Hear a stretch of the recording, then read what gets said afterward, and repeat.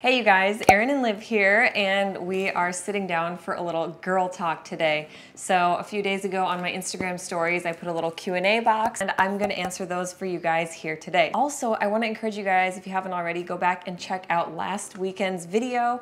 We did a full-fledged what we eat in a day as a family of 4. It's very thorough. There's some fresh recipes. The dinner recipe was just added to our EatMoveRest meal planner and recipe app, which is linked below in the description. Be sure to grab it. We're always adding all of our latest and greatest recipes right into the app. One other note, we do have one Costa Rica retreat scheduled for 2024. It'll be in March as usual, and it's almost full already. So if you are interested, be sure to click the link below. Send us an email so we can reply to you as soon as possible with all of the details. Jumping right into the video, I'm going to refer to my phone for the questions. If there's anything you want me to elaborate on, be sure to pop that in the comments below. And if I'm getting a lot of the same comments, maybe I'll make a whole separate video for it. So first and foremost, plant-based, hormones, postpartum, how am I doing? That's where I'm gonna start off because I have gotten my period back for the first time in 5 years. So I actually got pregnant with Max in 2018.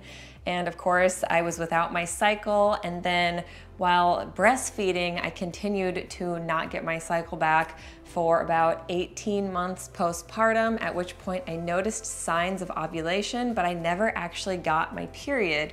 And lo and behold, a few weeks later, I found out that I was 10 weeks pregnant with Liv. So I went without getting my period between kids, and Liv just turned 2 years old July 1st, and I got my period back about 1 month ago. They say about 18 months postpartum is the ideal time to begin thinking about getting pregnant again. It's when your body has really had time to fully repair. About that time, I started incorporating maca, which is an adaptogenic root, back into my diet, which is amazing for hormones, libido, energy, stamina, and both times it has worked like a charm. Like I said, I ovulated right away, got pregnant right away with Liv, and this time around, I just got my period. So I would highly recommend checking out maca root. So you can find great organic powdered forms, which is what I use, and I add it to a smoothie.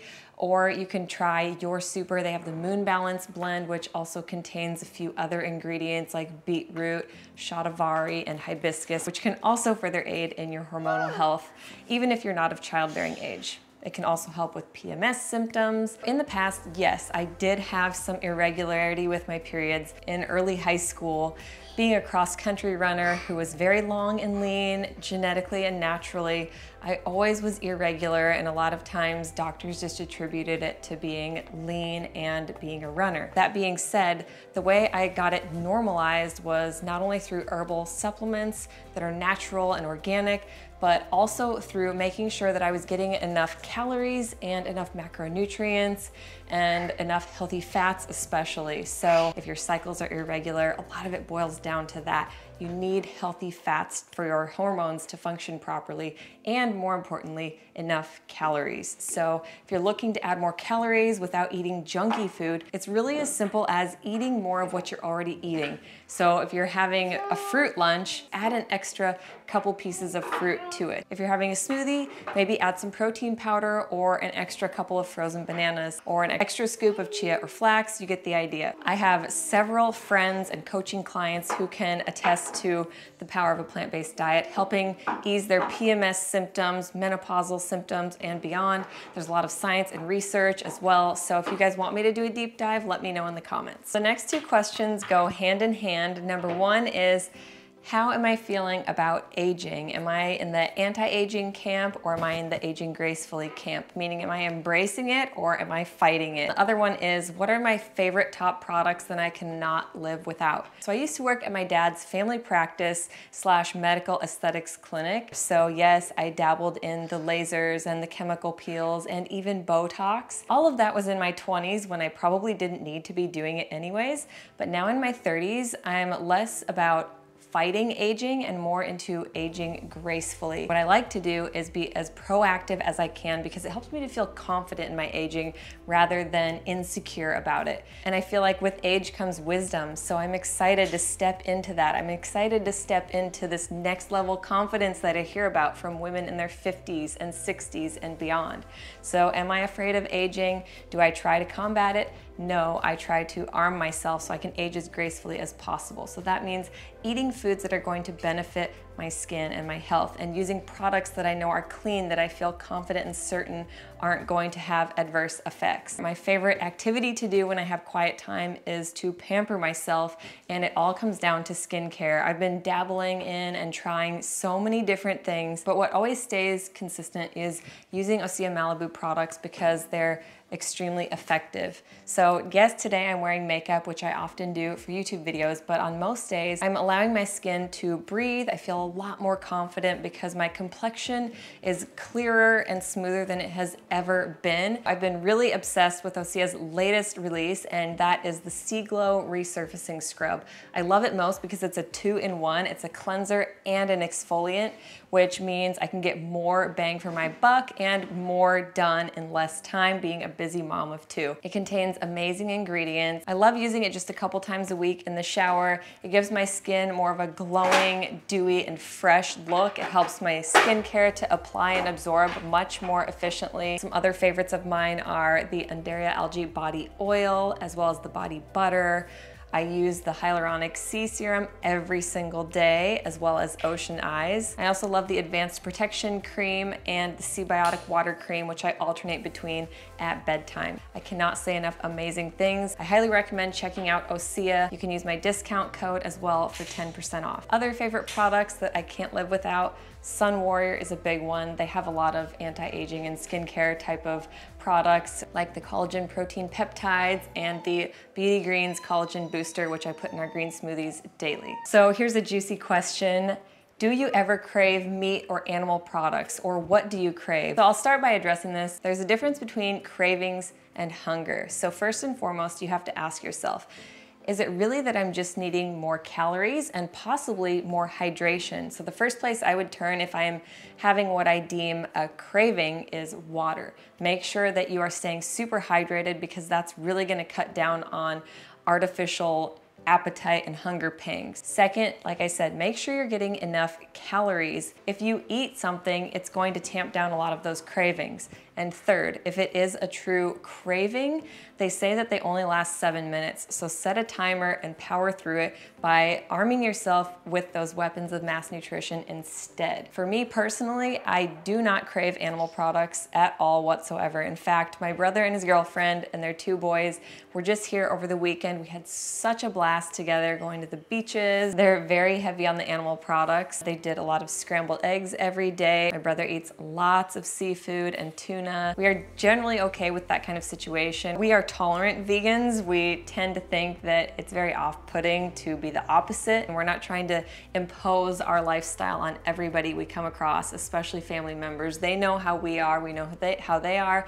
If someone wants to shift, we're there to help. I offer the kids and all of us scrambled tofu, which everybody really enjoys, and I actually like the taste of better. We also bought some Dr. Prager's veggie burgers, which Max and Liv enjoyed, while the boys had their beef burgers. Hunger comes down to simply using food as fuel to avoid that issue. Cravings usually come from an emotional place. So if I were to have a craving for an animal product, it would probably be something having to do with a memory where there's like that trigger or that tie to like a fun time in your youth. But honestly, there are so many memories that have been made outside of meals. So I would seek those out instead. And remember, food isn't what takes you there. There's so much more. There's intimacy and bonds and connections and ties and relationships, friendships, family, faith, all of these things you can look to for those same warm, fuzzy feelings. I think it also helps to put yourself in the future rather than in the past. How am I going to feel after I do this or eat that? I actually recently wrote a newsletter on this topic, and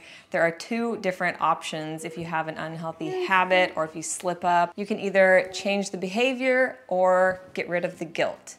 One is tangible and one is intangible. The guilt is intangible. That comes with the inner workings of the mind, and the other option to stop the behavior is tangible, which is very much easier to do.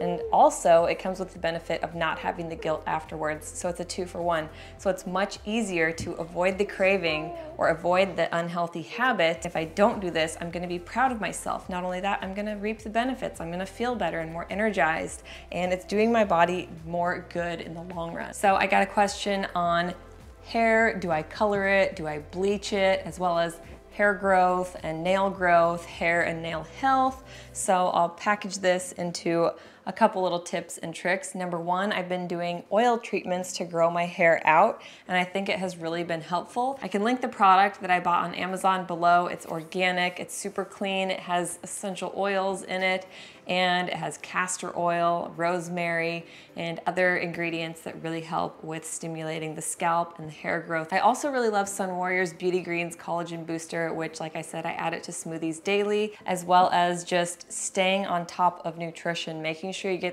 getting those macros, especially enough protein, because you're going to be needing those amino acids to regenerate and grow new cells. I don't color or bleach my hair. I do get highlights only about twice a year. With highlighting, the product isn't actually touching the scalp, it's only underneath the foil. I'm not too worried because it goes on and then gets washed off, and after that I go home and I do a second wash, and then I don't worry about it for 6 months. Also, I'm not sure what the product is called, but my hairstylist did say that she's using highlights that do not contain ammonia, which I can tell it doesn't have that smell like it did before. And I only wash my hair about 2 times a week. In between, if I need to use a dry shampoo for oily hair, because I do sweat a lot when I work out. So I bought a little empty jar that looks like one that you would put herbs and spices in, and I added arrowroot powder to it. It works immensely well. It's the same as dry shampoo. It works great for blonde hair, but if you need it darker, you can add cacao powder or cinnamon or something of that nature. Try it and let me know what you think, because it works amazing for me for dry shampoo. So we've gotten a lot of questions about how to keep the spark alive if we are intending on expanding our family. And first and foremost, I think what has helped us keep the spark alive most is effective and regular communication. So keeping the communication lines open. If something bothers one of us, or if we're just not feeling quite right, we're okay saying it to each other, and we're okay expressing ourselves. I also think we both really benefited from reading the book, The 5 Love Languages. So we all communicate our love in different ways. So Dusty is a physical touch guy. It seems like it's a male thing, but I've actually really learned to embrace it, and I've learned how much I need it too, especially since becoming a mom. That skin to skin, that closeness, even just a hug or a kiss or a shoulder rub, like that really helps me to feel noticed and recognized and loved and appreciated. So I really like it when Dusty does those things, and I'm trying to be better about doing those for him because I realize how it makes me feel. I think also having that dedicated alone time really makes a difference. We do afternoon nap drives where we just get quiet time to relax together. And I also think that, you know, being busy parents, also having our own businesses, it can sometimes fall by the wayside because we're wrapped up with work and kids. But just like everything else, I schedule it into my phone if I have to, or in the beginning of the day, we make a plan for that afternoon quiet alone time. So if you have to schedule it in, do it. It needs to be a priority. And on that note, also scheduling in those date nights, having those once a month or so, just making sure that when you need it, you take it. Also, if you can remember that love most definitely is a choice. So even on the days where you don't feel it, it's important to still choose love and still act in love. And when you act certain ways and do certain things, the feelings eventually follow. It's the same with fitness, which leads me into another question. How do I stay motivated, consistent, and disciplined? So what has helped me the most is accountability. It's what we all need. It's what drives us to achieve our goals. So I really love doing the free workout programs I've found on YouTube from Caroline Gervin. And if you watched last weekend's video, I just got a Peloton. I've been wanting one and dreaming about one for years. I really love having something new in my workout routine. So changing it up can help a lot. There are tons and tons of different classes and programs and challenges, different lengths, so I can fit it in anytime of the day. So that's what I recommend, is just finding like a program, or like the cool thing is that Peloton also has a community aspect to it, and I really enjoy that. As far as my weekly fitness routine, I am a cardio girl through and through, but especially as I age, I have recognized more and more the benefit of resistance training to build strength, to build stronger bones, and more muscle definition. As you get older, your skin will naturally start to sag, but resistance training can really help.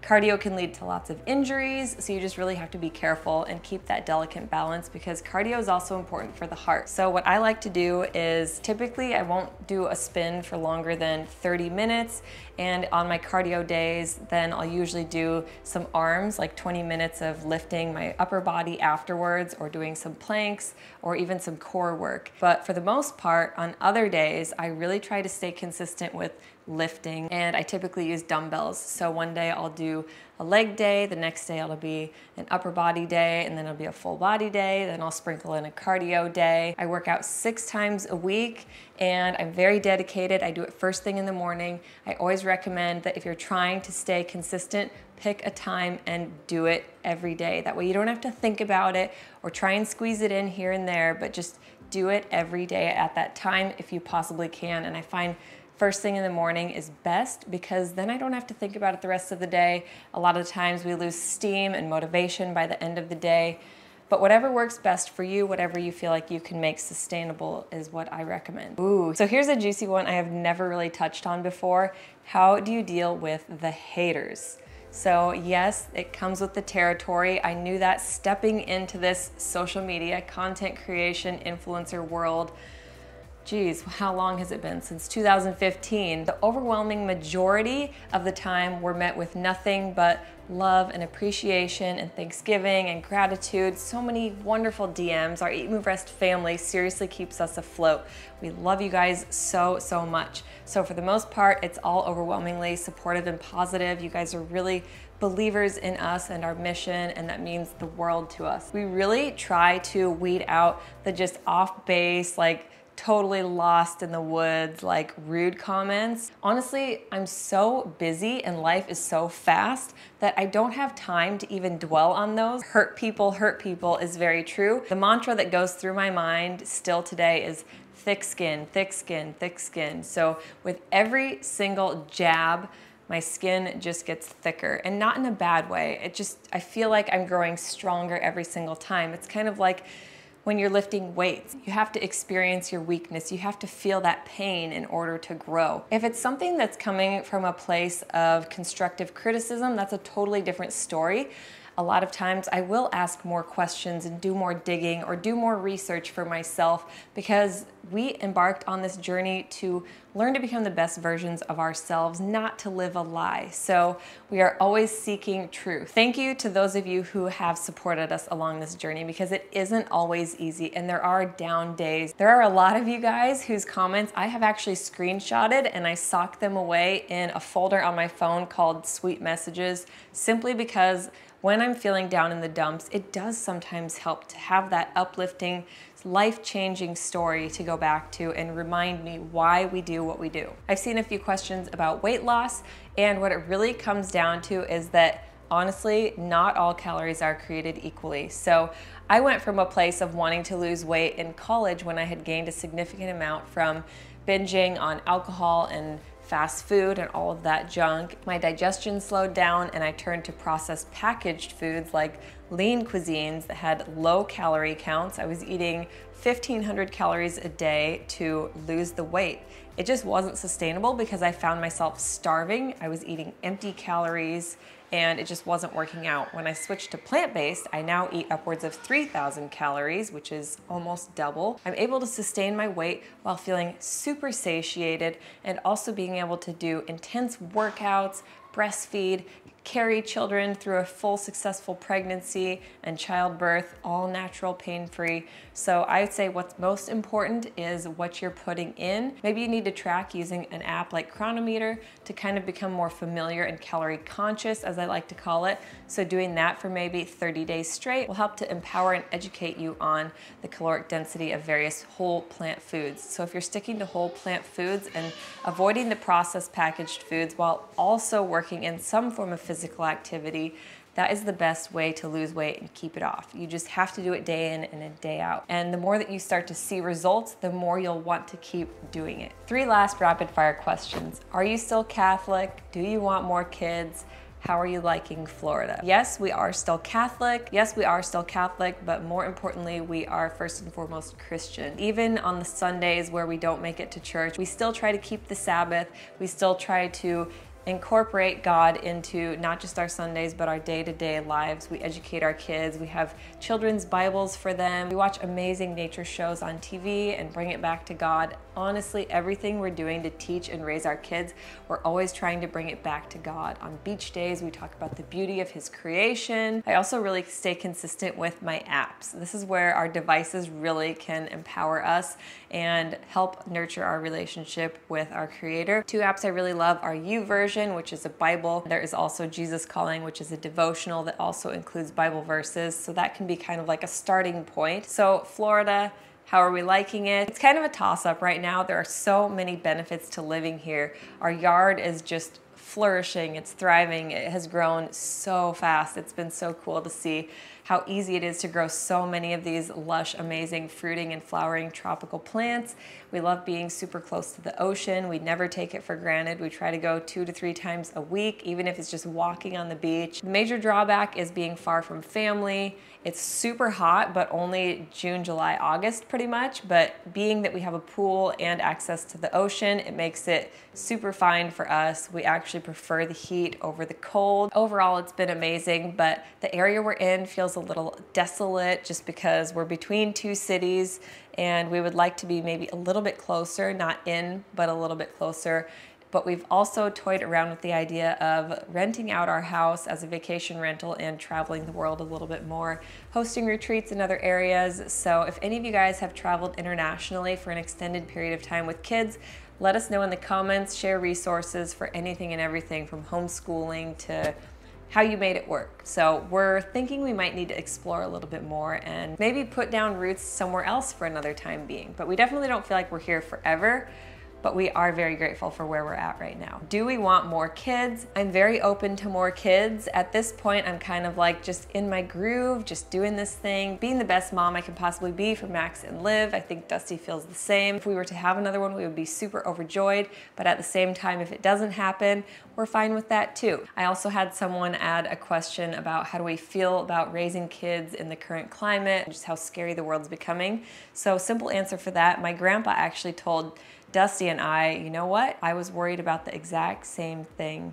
The world has always been a fallen, broken, and scary place to raise your kids. If we let fear dictate our lives, there is a lot less living that would be happening. So I highly recommend you guys to not live your life based on fear. There is a lot of evil, there's a lot of darkness in the world, but the light will always outshine the darkness. I feel like raising happy, healthy, well-adjusted children is the light in that darkness. I encourage you guys that if you have children and you're worried, or if you don't know if you want to have children because you're worried, they are the light in the darkness. It's our job to raise these individuals to be the people who change the world for the better. So that's what we're working on. Not like we're placing pressure on our kids, but we are doing our best to just raise our kids to be the game changers for the future generations to come. All right, you guys, I think I'm gonna wrap it up. There were a lot more questions, but I just can't simply get through all of them without talking your ear off for over an hour. So hopefully you enjoyed this video. If you have additional comments, maybe I'll do a follow-up video. Let me know in the comments what really resonated with you and how you're going to improve your life moving forward. So another reminder to check out Osea Malibu. Their Sea Glow Resurfacing Scrub is to live for. And be sure to also check out our retreat link below, get the meal planner and recipe app. And until next time, eat, move, rest your best. Bye guys. Oh, also, for those of you who are curious, I never ever shop on Amazon, but I searched for something with like natural fibers, and this is linen and rayon, which comes from bamboo. So I got it on Amazon. It's my one and only Amazon outfit. I'll share the link. There are 3 things we all do every day, and we could all be doing them better. Eat, move, and rest. We're Dusty, Erin, Max, Olivia, and Bo, and we're the Stanzics. We aspire to live a plant-centric, faith-forward, healthy lifestyle and welcome all of the adventures that accompany it. Join us every week as we blend, chop, juice, run, lift, ride, and master our minds in between on the ultimate quest to find better balance, deeper connection, and true happiness within.